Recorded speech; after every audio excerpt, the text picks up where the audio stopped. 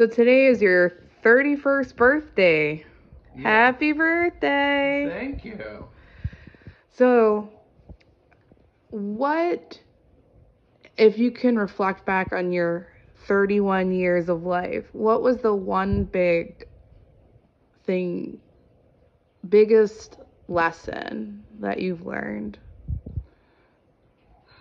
Well, I think the biggest lesson I've learned is going after what I actually want in life.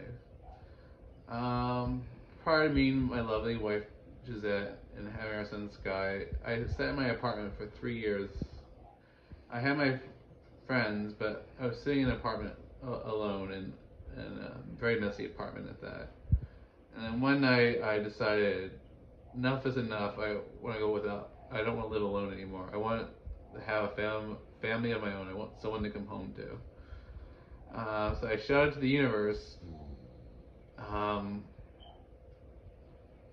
God, I want my wife. Very loud. Probably woke up a bunch of people because it was the middle of the night. And a month later, I met my beautiful wife Gisette, and my life has been on a total rocket ship um, since. Just I've been growing and growing these past 5 years, living with her, becoming a dad. Um, it's how I've learned to thrive this year. Just keep moving forward. If you want to learn how to thrive, keep moving forward. Don't stand still. Don't go back. Just keep going forward. Is it easy? No, it is a mother effer.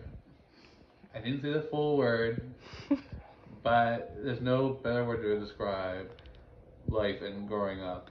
So, what would you say to someone who's in the pit of darkness right now? Um, know that the quote Batman is. I often like to do it. Home. The night is darkest just before the dawn. The quote Nietzsche.